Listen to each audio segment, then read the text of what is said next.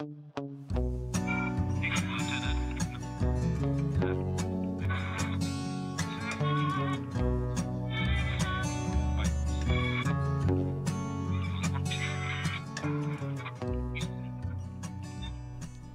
right, what do we have in store today? Today we're gonna use Frisket on our piece. Ooh, Frisket! One of my favorite techniques, but I haven't used it in years. Please tell the audience exactly what Frisket is. Well, this is what it looks like. It comes in a roll, and all it is it's just basically a transparent sheet. Okay, so why would you want to lay a transparent sheet over your painting? Because I want to come in here and paint space, outer space, and I want all this to be black, black, this little gap there, black, black, and some of this black. And then I want to fill it up with stars.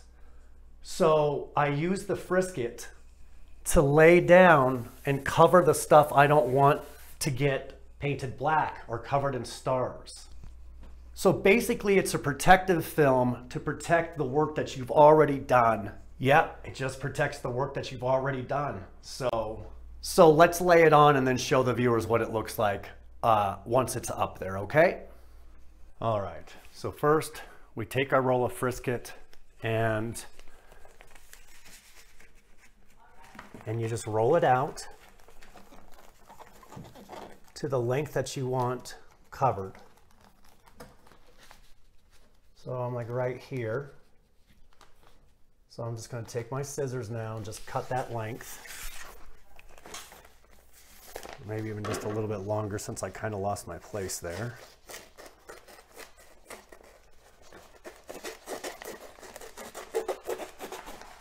There we go. Now then, double checking, making sure. Okay, I got enough length. So simply find your corner. And this part's a little bit tricky. It's not really that important to have it perfectly smooth, but I don't know. I like getting it as smooth as possible. Oop. A little bit sticky there. So you just peel the paper away and I'm going to lay it down, making sure to cover every border you want to cover. And I'm sorry if this is slightly out of shot here, but all right. Now you just peel the paper away and it's coming a little bit off the edge, but you know what? I'm going to leave it because it's not thick enough to cover all this section that I want to cover anyway. So this is the easy part right here. Lay down your Frisket, smooth it out. Use the chopping side of your hand. Yeah! And then just drag. Dragging, dragging, dragging. So I'm going to lay the rest of my Frisket on and then I'll show you guys what happens when, you know, you got to cut out your holes, for instance, way up there and stuff. Okay? But before I show you that, let me just demonstrate this little bit here as well. Here's my second piece that I've cut. And I know it's really hard to see, but here's where my first piece ended. So you don't have to butt it up, just overlap it slightly. That way you're sure not to hit any of this hard work that you've already done.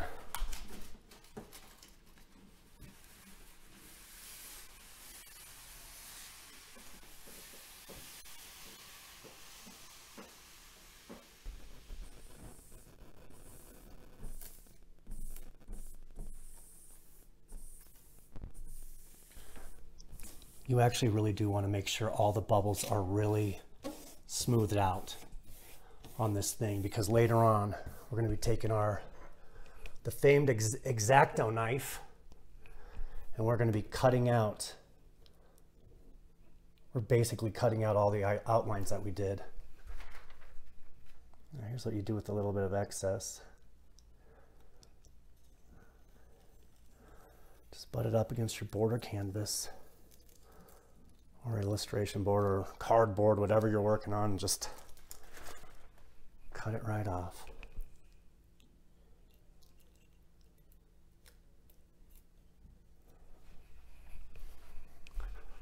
All right, here we are where my frisket is laid over my entire piece. As you can see, these spots up here, since I'm painting all that white black, you know, just cut out your little pieces to go over these, the top edges. The only reason I did full sheets across this is because most of it's going to be protected and it's just going to be easier for me to just cut out these little pieces here. So now comes the tricky part, where we take our X-Acto knife and we're going to go in.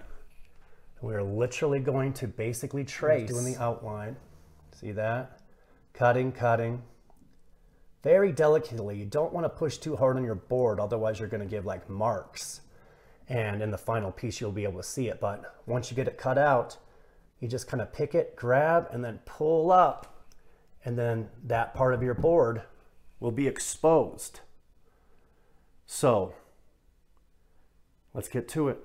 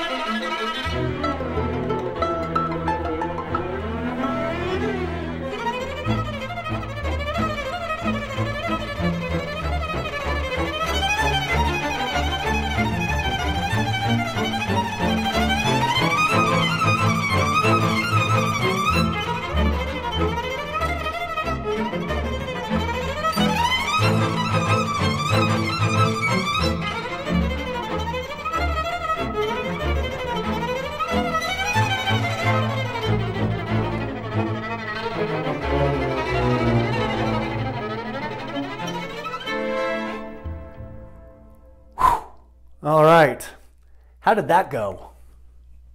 Dude, that was way more difficult than I remember it being. I know, right? What were the difficulties that we ran into? And let's not forget, it's been many years since we've used this technique. So what did you forget about that you had to relearn during this process of cutting out frisket? I forgot how often you need to change your blades on your X-Acto knife. Here's your X-Acto knife. Those blades, you have got to change them out. I swear to God, every, I don't know, 10 minutes maybe. Another problem I ran into was the wedges. And by wedges, I mean these tight little feathers. Anytime you're doing this, anytime you're working on these tight little feathers, you have got to cut from here down and here down. But then when you're trying to make, right, you're cutting here and then you're cutting here. But when you try to cut this one, this section just wants to peel up. So you've got to be really diligent on how you're cutting through this stuff.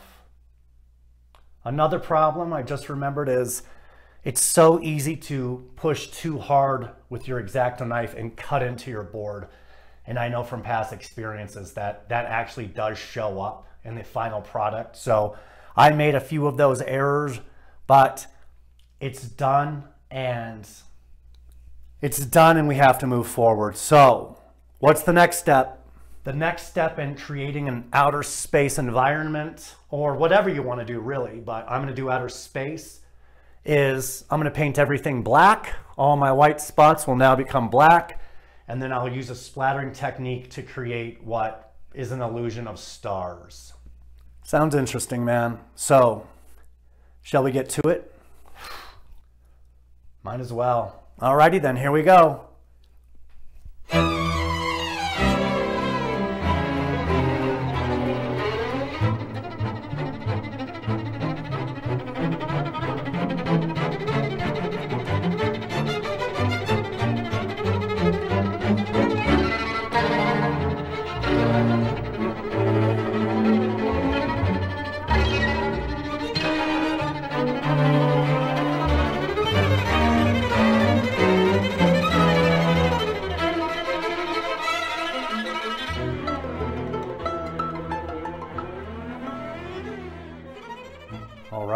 easel is empty, and I have shifted everything to my floor.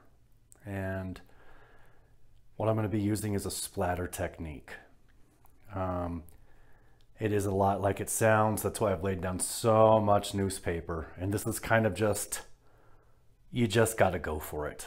I'm going to be using two different techniques. One is with an old toothbrush. The other are with two paintbrushes, one of which I will dip the end into the paint that I have mixed, and then I will hit it on the side of another paintbrush, thus flicking paint down on here, all in an effort to create a star-scape. So let's see if I can do that. All right, so here is a toothbrush that I have been using for a long time. And after I mix my paint in a very, fairly watery means, you just do this sort of thing. But of course you move it around to try to develop your stars. I will be dipping this brush. I think this brush, I like the easy way the bristles give way. And then once you dip that into your milky substance, you just do this. That splatters it down. Now, before I do any of this, I'm going to test this on the side. Always test it on your newspaper or wherever. And normally I've got a little round thing with several little, well, whatever, I lost it. I moved so many times in the past couple of years that I've lost this little palette, but it doesn't matter because I'm just going to mix a single paint at one time and then let it completely dry on here.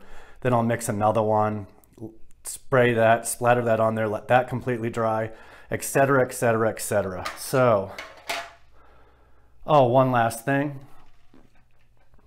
If you have anything important or of value to you, like this really old photograph of my grandfather, my great-granny, and my great-grandfather John, I like my Hellboy statue, and of course Ed, I'm going to move all this stuff out of the way.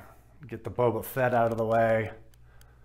Should get him out of the way too. The great Han Solo. So let me move this stuff. And a lot of people think of stars as white, but again, this is a painting. So I think I'm going to start off with a light blue.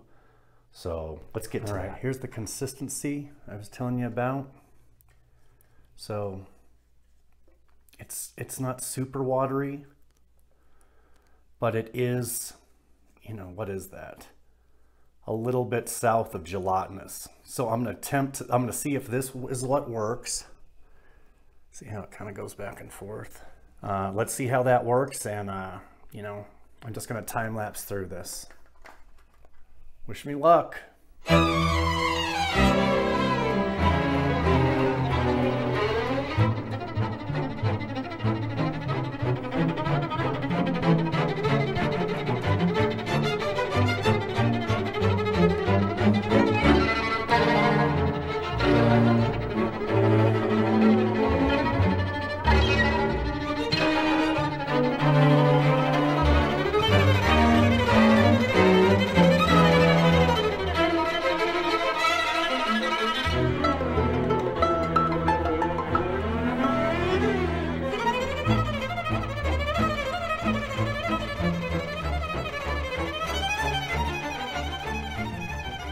Okay, that was the little toothbrush method. I know it's kind of difficult to see. I do apologize for that. But when you see the shots at the end of the video, you'll see what I have accomplished there. But now I'm going to take my two brushes as I discussed earlier.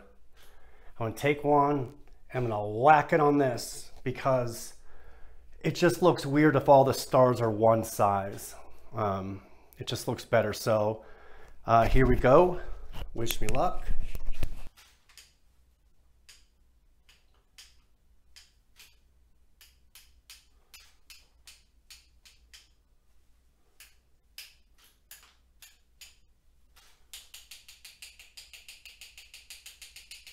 Just getting rid of some excess. Do it at different heights.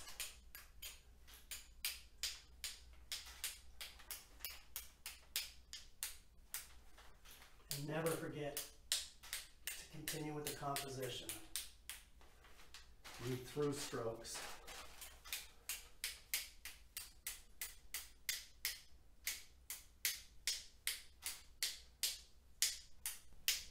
All right, so we are done with the whole splattering and toothbrush technique. And I've got a whole bunch of things that kind of look like stars, I suppose, in here. It's a lot of glare, but now it's going to come to the point where we peel off the frisket and see what we have left over. And, you know, I'm always in this moment, I'm like, I've done it enough times to where I know don't get your hopes up, because there's going to be a whole bunch of things that happened that we're not necessarily going to like. But, and that means like I'm expecting somewhere in these feathers and stuff that, you know, the frisket didn't lay down quite as flat as I would have liked it. So there's going to be some black leaking onto some of my feathers and whatnot. But for the most part, we've covered up the background. And the good news is whatever mistakes we made, we can fix it with a paintbrush and some paint. So I'm going to try to pull this frisket off in real time. Let's see how well that goes, but it is kind of a fun, neat process.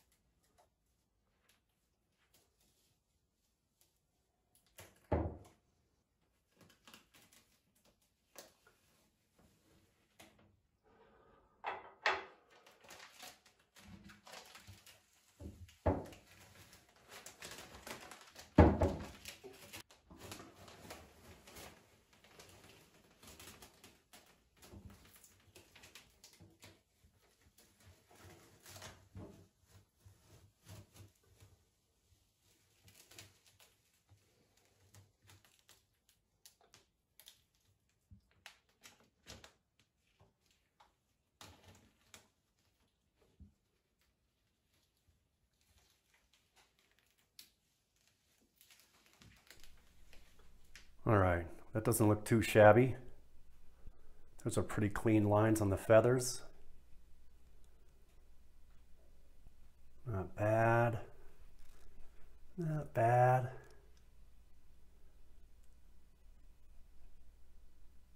Now you can see how everything stands out.